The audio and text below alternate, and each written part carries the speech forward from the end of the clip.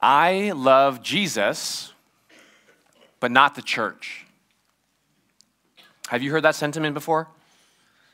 I love Jesus, but not the church. It seems that we hear this sentiment ever increasingly from the voices of those who've once and even still profess to believe and follow Christ. Yet due to a variety of factors and varying circumstances, there's been a statistically measurable decrease of physical attendance to and covenantal commitment with the local church. In the present spiritual climate of the West, there's a noticeable souring within people's hearts towards the church. The reasons are varied. It can be as quote-unquote small or minuscule as being on the rough end of gossip that ended up hurting someone deeply, and then they ended up giving up on the church. Or it can be as colossal as sexual, spiritual, and or emotional abuse, where leaders simply overstep their biblical boundaries of authority.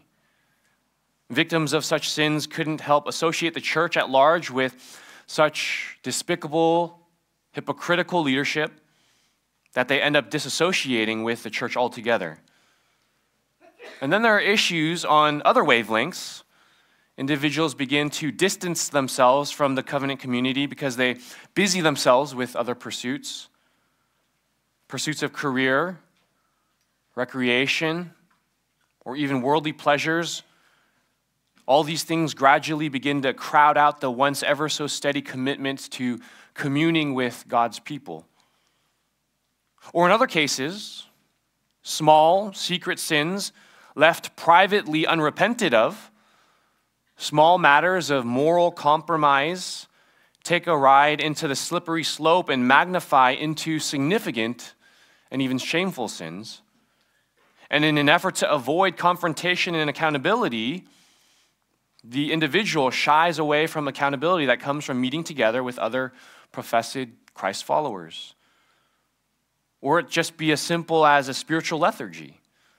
A person begins to rationalize that he or she can live out the faith individually and independently without the tediousness and the extra emotional baggage that comes with being involved in the lives of others.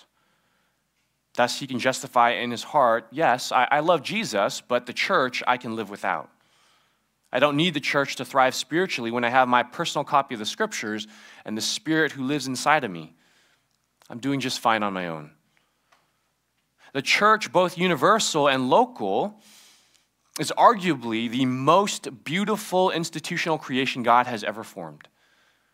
For qualification, when I say institutional creation, I don't mean the building or the organizational side of things. What I mean is the people. The church in its universal form is the redeemed of God in all places and all times since Acts 2.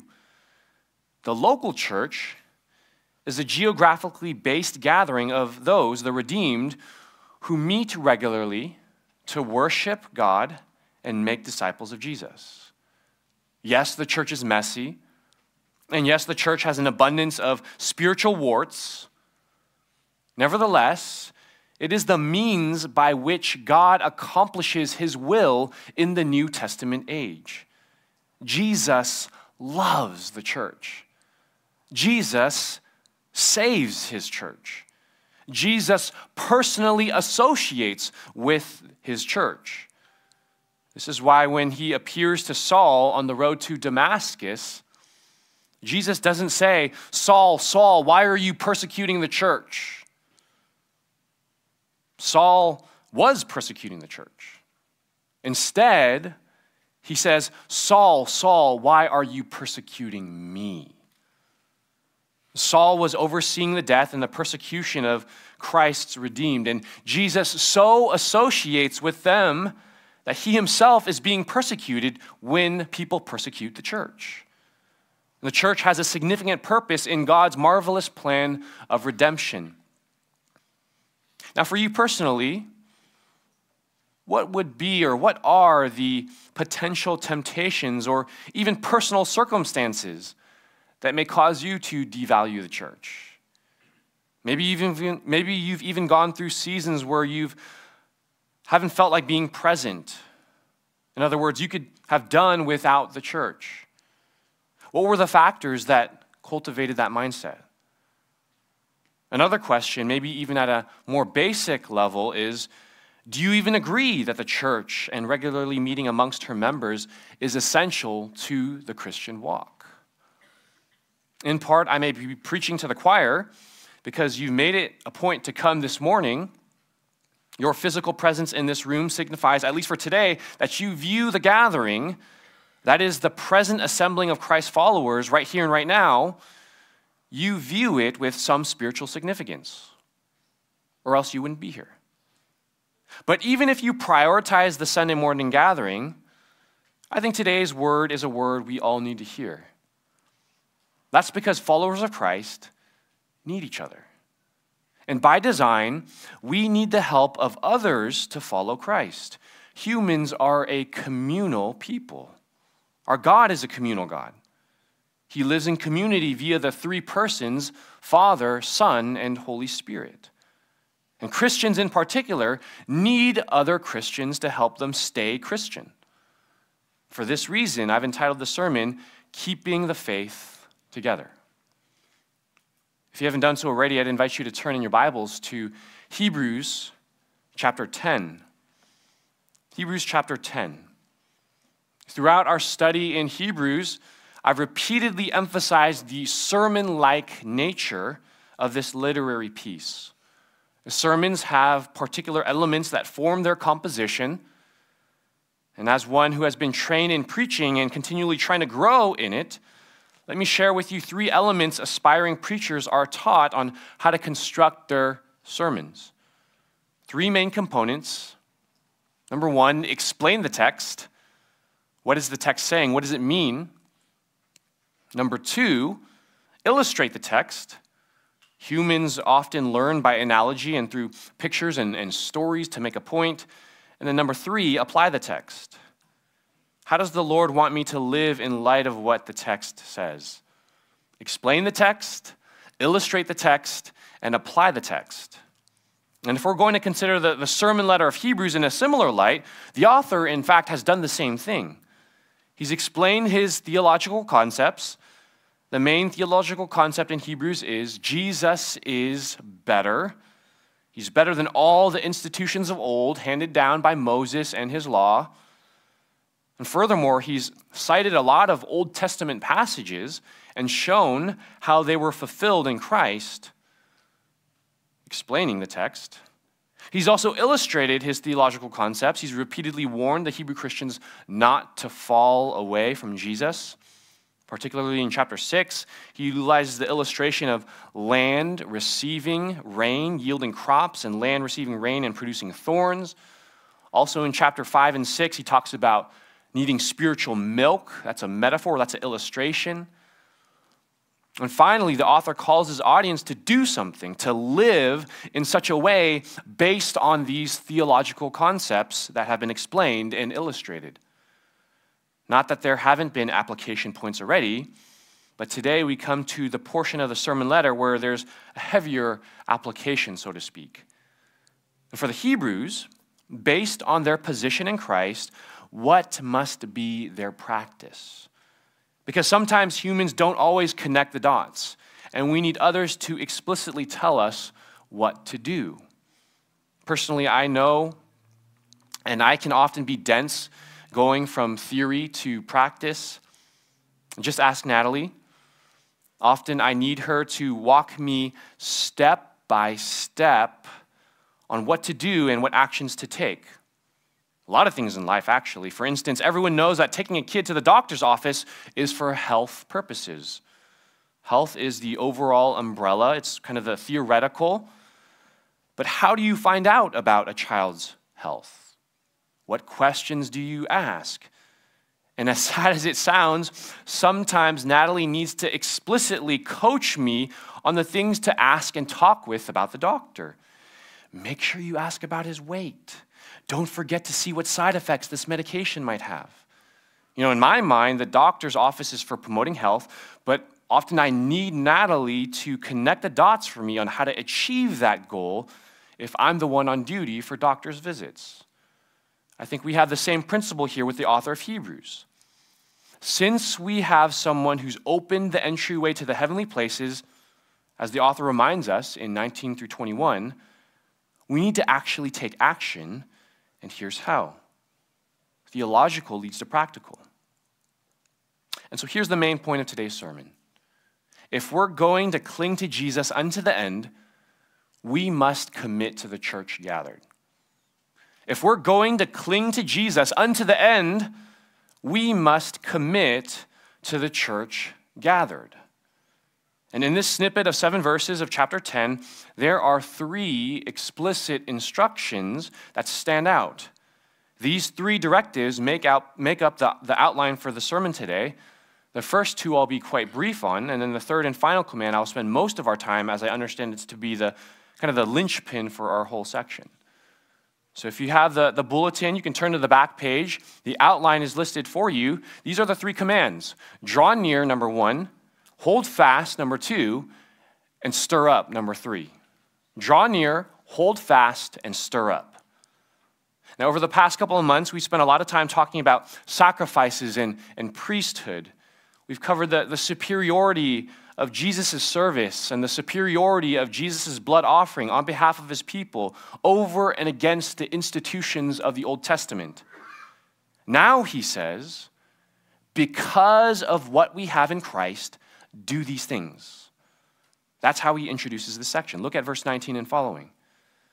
He says, therefore, brothers, since we have confidence to enter the holy places by the blood of Jesus, by the new and living way that he opened for us through the curtain, that is through his flesh, and since we have a great high priest over the house of God, point number 1, draw near. Look there in verse 22. He continues and he says, let us draw near with a true heart in full assurance of faith, with our hearts sprinkled clean from an evil conscience and our bodies washed with pure water. How is it that we are to draw near to God? The text says we draw near with full assurance of faith, with a heart sprinkled clean and with bodies washed with pure water. What that means is absent of shame, free of guilt, secure in our acceptance, we come before him. Our hearts abound with liberty when we're grounded in a knowledge of who Christ is and what he has done for us and what he is doing for us. Because of the finality of his sacrifice and the perpetual continuance of his priesthood, we come freely and we come openly. Our approach to the heavenly throne room can and must be marked by boldness and resounding joy. In our fallenness and ongoing battle with sin, it's commonplace. It's commonplace for us to approach the Lord with hesitancy and sluggishness. Because we still sin, we approach him sheepishly, wondering whether or not he'll really accept us. And there seems to be a disconnect often of what we know is the theological truth. Yes, I know I'm forgiven in Christ, and the actual willingness to approach him. How is it that we practically grow in a willing readiness to draw near in the throne of grace? I hope to answer that directly in our third header with a strong emphasis from the communal aspect. But for now, suffice to say, we won't finish the Christian race unless we draw near to God with the attitude that he calls us to have. The irony is it's actually not really possible to draw near to God unless we truly take his promises to heart. The person who questions God's ability to grant a clear conscience will not be able to draw near to God. We can't approach him with doubt. Why should we expect to actually enjoy him and the good things he offers, namely a sense of peace and joy, if we don't believe he can actually give it? And as Christians, the more we reflect on how he has made us clean, the more we will dwell upon his salvific work in our lives, the more we will be inclined to draw near to him. Moreover, we need to notice that the tension of a healthy assurance. When's the last time you engaged in self-reflection on the question of, how do I know I'm saved? How do I know I'm saved? In part, that's what the author is talking about, right? Again, he says, let us draw near with a true heart in full assurance of faith. What is explicit here is a call to faith. Yes, it's on you to trust. Yes, it's on you to believe. That's one side of the coin. But our assurance of being saved must never be ultimately grounded in our faith. It has to be grounded in the faithfulness of Christ.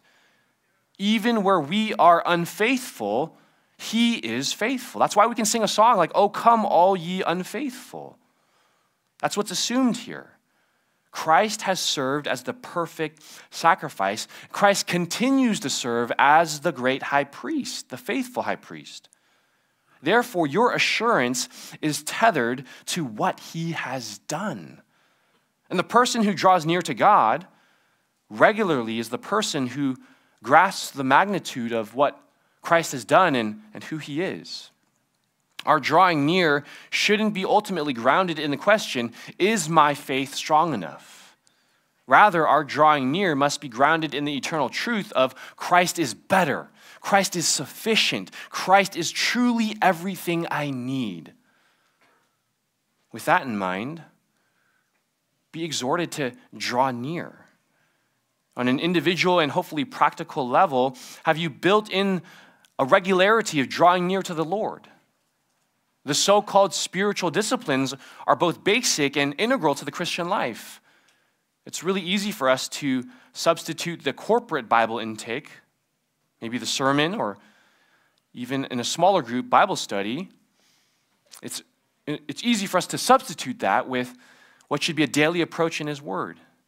And it's easy for us to replace the need to individually seek the Lord with the corporate prayer or the thought, I do my prayer in small groups. Our pathway to the Lord is untrodden and unplotted when we do that.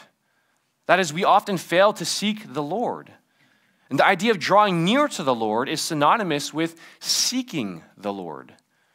Another pastor notes that the Hebrew idea for seeking here literally translates to trample underfoot.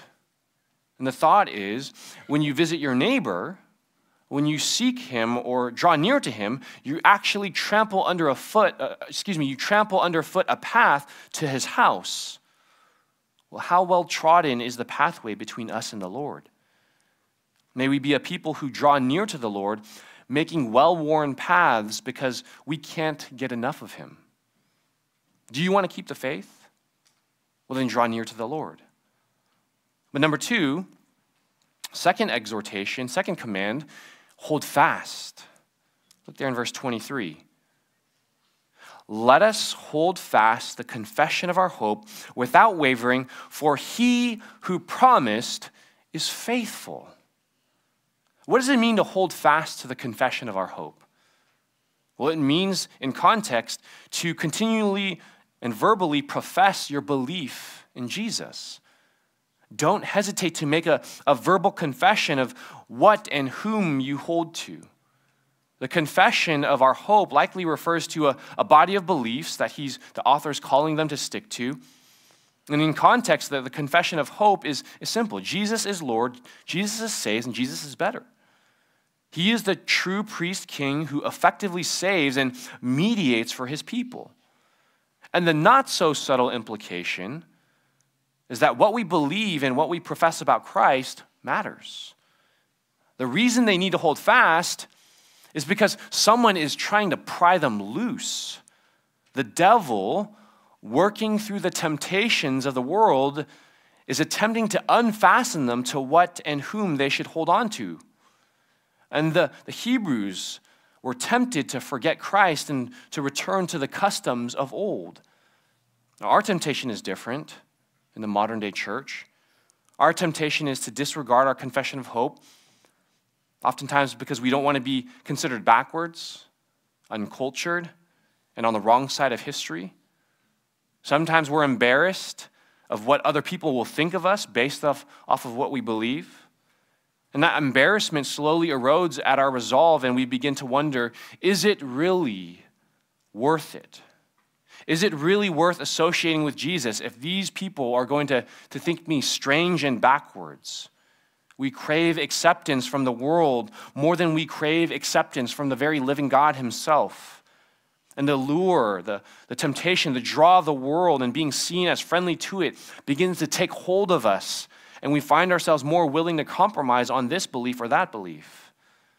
And it happens at a slow and unnoticed pace. Drifting never happened overnight. This is why we must regularly examine, rehearse, and retell ourselves what we believe about Christ. And it must be done in community. But the true anchor that holds in place is Christ himself. For it says at the end of verse 23, he who promised is faithful. He who promised is faithful. Christ is the one who keeps us. We hold fast to our confession of hope because Jesus is ultimately doing the work. He is faithful to keep his promises. Listen to John chapter 6, verse 37. All that the Father gives me will come to me, and whoever comes to me, I will never cast out. The rock-solid truth is Jesus does not lose any of God's elect. Perseverance is possible for us because God is faithful.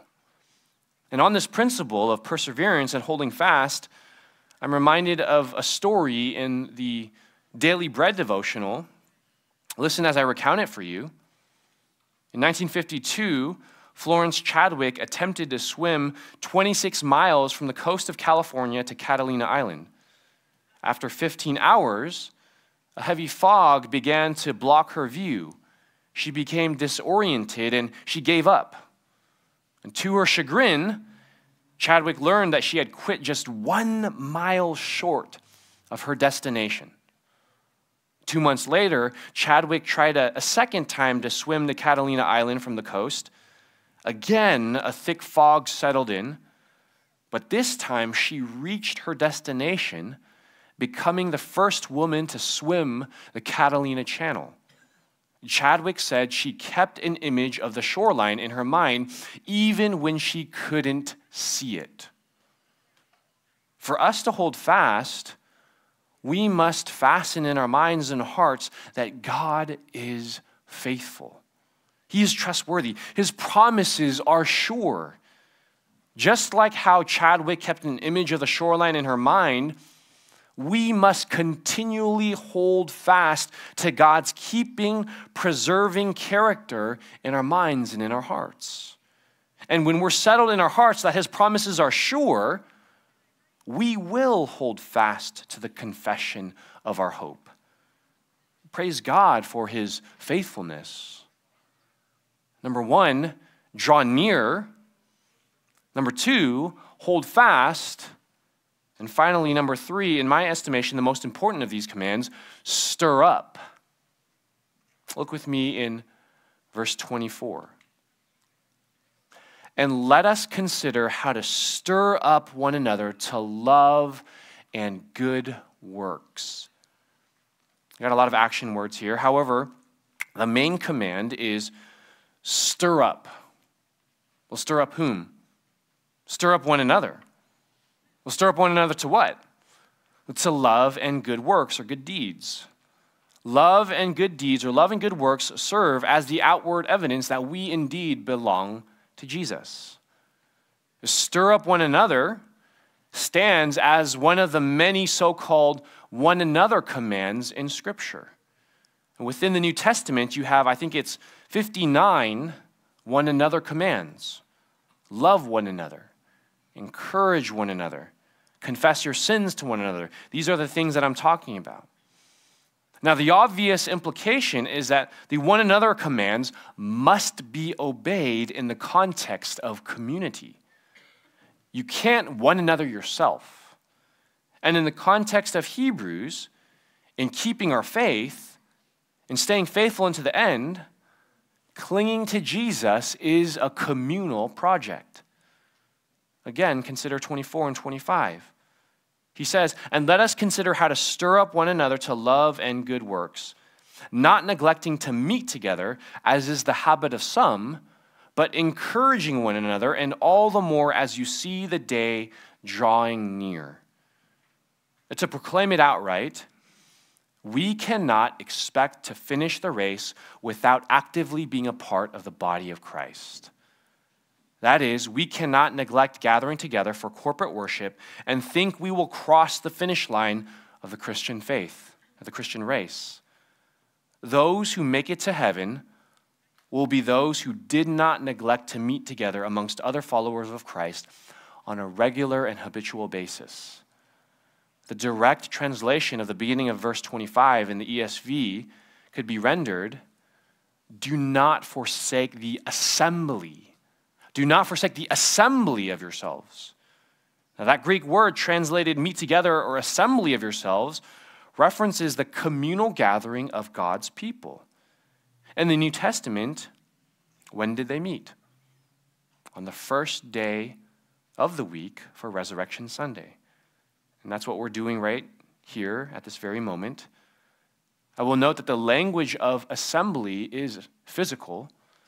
Meeting or assembling together is not simultaneously logging into some online forum, listening to sermons together on YouTube. Assembling together is not having an online Zoom Bible study with a few members of the church. There's an inherently physical aspect to it. We are embodied souls in a given space and time. Furthermore, I would add that the assembly referenced here, the not neglecting to meet together, is in the context of the local church as a congregation. We're not talking about small groups, not a one-on-one discipleship meetup, not a Clay or EAF dinner, not a Sunday school class. Instead, I'd argue the author highlights the corporate church gathered. That is, the individual members of the church assembling together in the name of Christ. I would argue our ability to stir one another up through corporate worship is intended by God to be a highlight of the week. It's the one day of the week where we experience the Lord's presence uniquely as He designed it. Gunnar Gunderson, a former fellow seminarian of mine from Kentucky, says this: "On Sunday morning, the temple of God gathers for worship. On Monday morning, the temple of God scatters for mission." I think that's a great quote. Again, on Sunday morning, the temple of God, where God dwells among us, gathers for worship. On Monday morning, the temple of God spreads for mission. There's a uniqueness about our assembling that is absent from other things Christians do.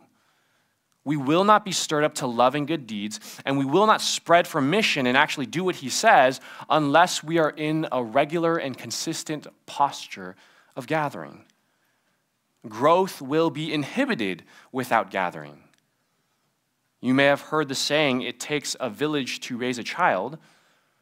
There's elements of truth to that statement. It obviously needs a lot of qualification. But playing off that sentiment, I would say it takes a church. It takes an assembly of Christ followers, that is, to disciple and raise a spiritual child. Now, are Christians just discipled in the worship gathering? No, discipleship happens outside of this gathering for sure. But I fear that people don't even think of the public gathering as the primary place of discipleship. I'd argue that it is, and indispensably so. I'd even take it a step further to say that to completely neglect the gathering is not only detrimental to one's soul, it is sinful. And in my estimation, the broader evangelical church has devalued the primacy of the Lord's Day gathering. Now, as I'm making a case for the indispensable nature of the worship assembling, I can hear the voice of reasoning saying, what about such and such situation?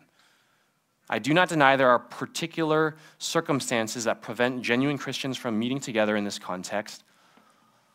Without sharing what I personally think are legitimate versus illegitimate excuses, yes, there are understandable reasons. But sometimes we default to those for ourselves or for others in order to be sensitive. I get that. But the reality is, clinging to Jesus, staying faithful to him, requires being a part of a community. We must be very careful to excuse ourselves from assembling together. And clinging to Jesus is, again, a communal project. We help each other to finish the race. By the way, the other two commands of drawing near and holding fast are in the context of community as well. Each of those commands is written in the first person plural. He says, Hebrews, we must draw near to God. He says, Hebrews, we must collectively hold fast to the confession of our hope. And throughout this passage, the author of Hebrews is saying, just like how one member in our congregation here often says, we're in this together. And in order to illustrate this point, that clinging to Jesus is a community project, take a moment to think in your mind about someone you know personally who once professed Christ, but no longer. If you know them well enough and examine their life, what would you say about their church attendance and commitments to both the corporate gathering and relationships within that gathering? I guarantee, amongst other factors, sliding away from the local church will be a significant factor for that person's departure. Of course, a buffet of explanations could be given on why they left a particular local church, but it doesn't change the reality that they left the community that God has purposed to help them stay on the straight and narrow. And it's heartbreaking when people leave the church. And I'm not alluding to leaving one Bible-believing church for another. I'm saying leaving the church altogether. I could list scores of individuals who were professed faithful followers of Christ, who I know personally in college, actively serving, super involved, who will not be found within the four walls of a church building today. Absolutely breaks my heart. And it was a temptation 2,000 years ago for the Hebrews, and it's a temptation for us today. Again, verse 25, not neglecting to meet together as is the habit of some. And the recipients of this letter, of this sermon letter, probably could have named names of people who had drifted away. We must stay tethered to God's people expressed communally. And church membership and church attendance and involvement with it doesn't save us, but it is God's appointed means to see us through to the end. By the way, this is not to ignore the reality that in a fallen world, even the church does have its problems, so much so that it can turn people off from being a part of it. We talked about some of the reasons people abandon the church at the beginning.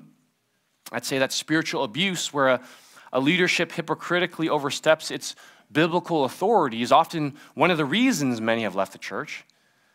But spiritual abuse in one church is not an excuse to abandon the church altogether.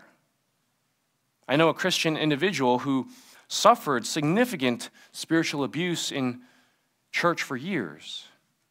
And the pastor craftily manipulated and guilt-tripped this believer into following his quote-unquote brand of Christianity for many years. However, when this individual finally came to his senses, he realized he had to leave that particular church. Then years later, this disciple of Christ still follows Jesus in the context of a local church. And I remember him saying to me, despite my experience, I just couldn't leave the church altogether because there's something so different about it than every other human institution. God is at work in the bride of Christ. And from my understanding, that was his way of saying, I will not neglect meeting together. And he understood his spiritual survival depended on the church and not turning his back on it after even what happened. And to my knowledge, he continues as a member of a Bible-believing church today. Well, if you're not supposed to neglect the assembly, what is it about the assembly that helps us to cling to Jesus? What is it about this gathering? Well, our assembling provides the encouragement we need to continue on in the faith. Again, look at 25. Not neglecting to meet together, as is the habit of some, but encouraging one another, and all the more as you see the day drawing near. When we worship together, what we're essentially saying to one another is, keep following Christ. Keep following Christ. This is worth my time, and this is worth your time, and we're helping each other prepare for the day when Jesus returns. When we all bear the responsibility of bringing out the best of one another, things are as God wants it to be. Do you find encouragement in the assembly of your spiritual family members? It's easy to become discouraged out in the world. I hope you find encouragement amongst your fellow spiritual members, even in the here and the now. And if I may, allow me to share some of the reasons why I personally am encouraged to worship with you. I have the unique privilege of standing up here and addressing you, but I also operate with a general knowledge of maybe some of the things that are going on in your lives. Not every single detail, but just generally. And it's truly a special thing when we gather. Because this is the place where a 4-year-old, even though she doesn't know a lot, can visually witness and observe a 70-something-year-old singing unto the Lord. This is the place where a single brother can worship alongside a widow who lost her husband and still see her rejoicing. This is the place where a high school-aged believer can learn more about Christ right next to someone 30 years his senior.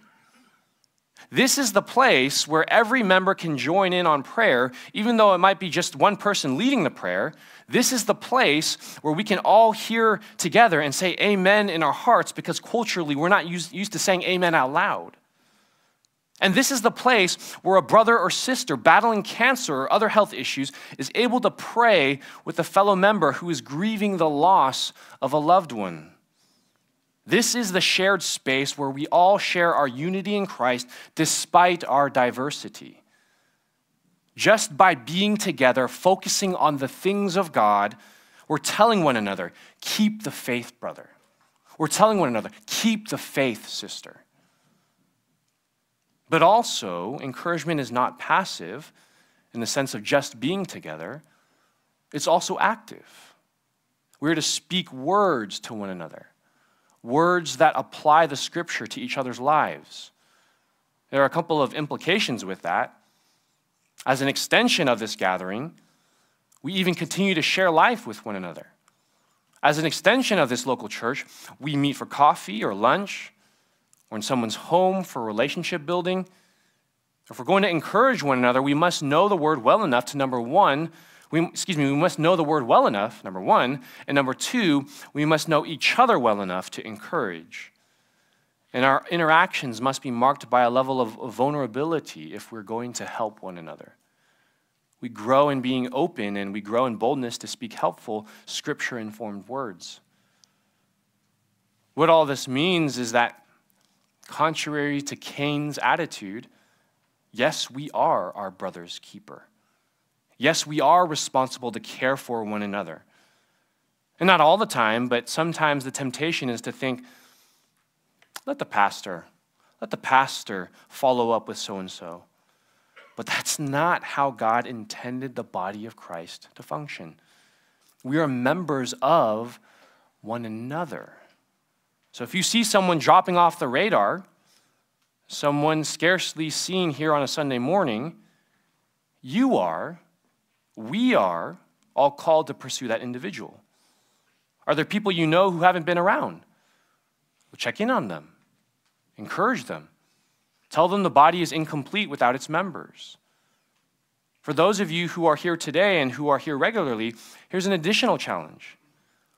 Consider deliberately planning, arranging, and organizing your weeks and months so that you can be present with God's people on the Lord's day. Does that mean you don't travel? Not at all. But make an effort to worship with another local church on the Lord's day when you are out of town. On a different note, and I'll probably get in trouble for saying this, but I'll say it anyway, make an effort to be here for the entirety of the service. We have a set amount of time together. It's not a big chunk of time. Make an effort to be here for the entirety of our time, from call to worship all the way to benediction. And I'm not going to be keeping a record of when you get here, and neither do I want other members to do that. But I do want all of us to prioritize the gathering. It's one of the primary means by which God keeps us clinging to him. A former co-seminarian of mine has been quoted as saying, spiritual disciplines are not about making you more precious to God. They're about making God more precious to you. He's saying we do not earn merit by doing our disciplines of Bible reading and prayer. Instead, we gain a greater view of God by our disciplines. Well, the same goes for the gathering. It's as another person has said, we don't gather with the church to make ourselves precious to God. We gather because as we're reminded of the good news of Jesus' death and resurrection, as we're encouraged by the family for whom he died, God becomes more precious to us. And my prayer for you and my prayer for me is that we would have God become more precious to us. More precious because we have other people who are both directly and indirectly telling us he is precious. And hopefully those people are in this room. Do you love Jesus? Then you will also love his church. Let's pray.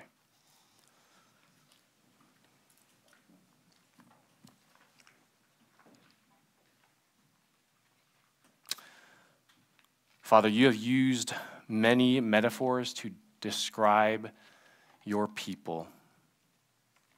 She is a bride. She is a temple.